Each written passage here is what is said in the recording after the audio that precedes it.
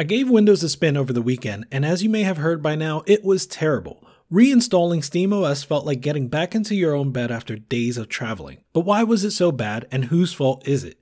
That's what I want to talk about today. Let's get into it.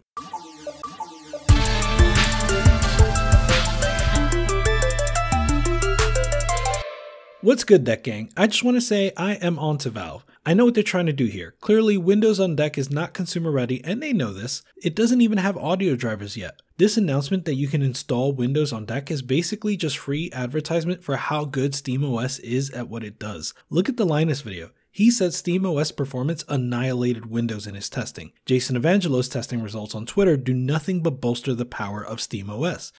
And now we have Gartner having given a scathing review.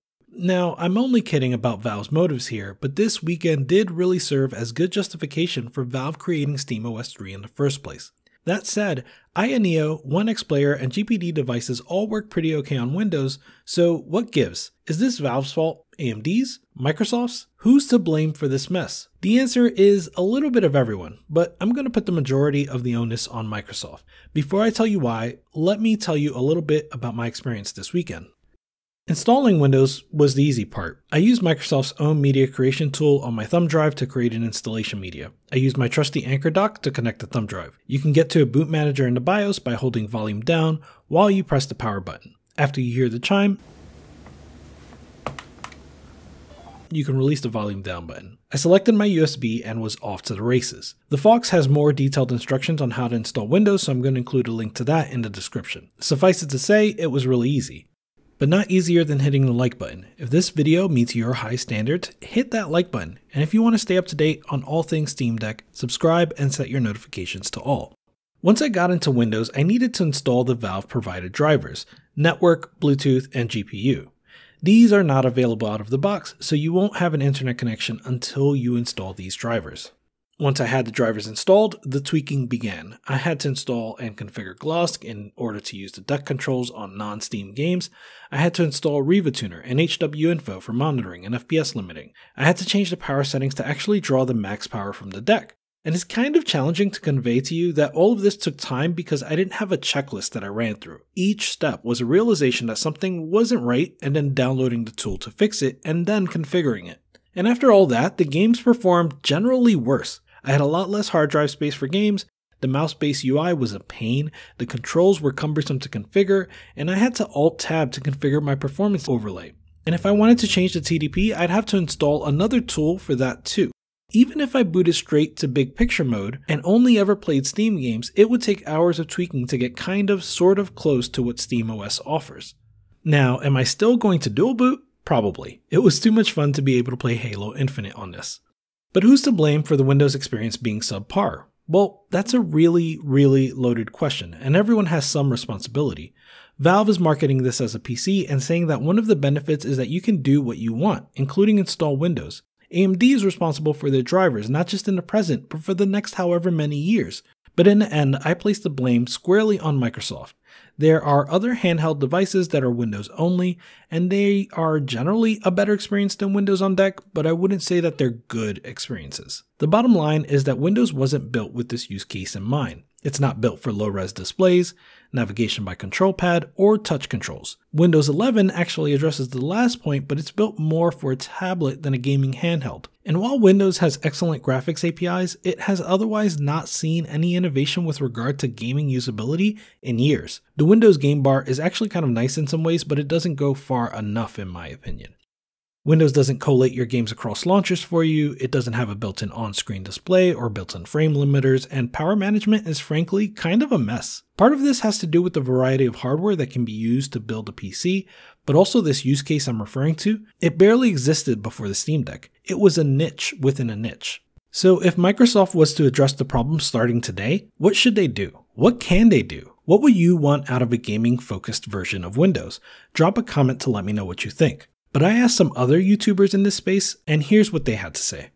Gardner Bryant thinks it'd be really tough for Microsoft to undo their tangled web and make a gaming-optimized version of Windows. When I asked him what he would want out of a gaming-focused version, he said, quote, "I wouldn't. Windows would need to be completely retooled from the ground up. It would need to completely ditch its current paradigm of windowing and min-maximizing. It would need a competitor like SteamOS that only allows focus to be given to one application. But SteamOS is a better Windows than Windows, and I'm quite happy with that as is.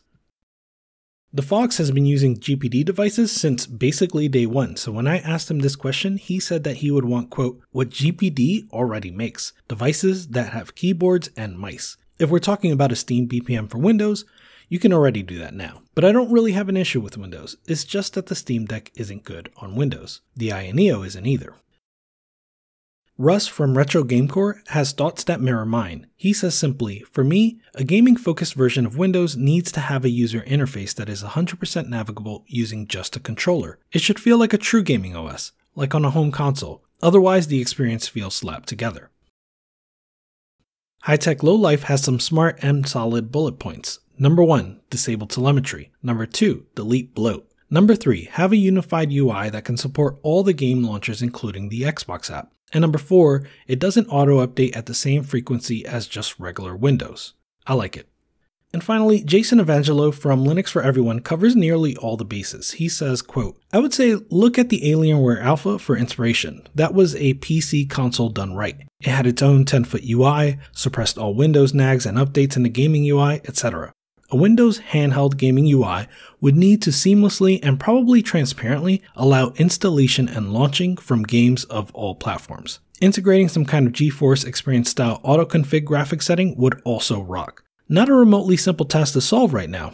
The biggest problem with Windows for this form factor is all the legacy bloat that it inherits, as well as the UX just not being designed for a small screen. End quote. I couldn't have said it better.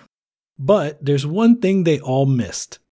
Blades. Microsoft, this entire video was just my shameless way of asking that you make a Blades-based gaming OS for Windows. Do it, you cowards. Okay, it doesn't have to be Blades. The important thing here is that I believe 10-foot and handheld PC gaming is about to be a real thing, and as much as I'm enjoying Linux, I'd like to see what a behemoth like Microsoft could do in this space if they really tried. But also, it should be Blades. As a final note, reinstalling SteamOS was a breeze. I followed the instructions provided to create a boot disk using Rufus and reimaged the entire machine. Some spots took a little longer than I would have expected, but when it was all said and done, I was back home. Alright, if you think I said a lot of wrong things in this video and you enjoy telling me that I'm wrong, you might enjoy this pre-launch video where I warn about the harsh realities of AAA gaming on deck. Give it a look. Deck Gang out. Goodbye!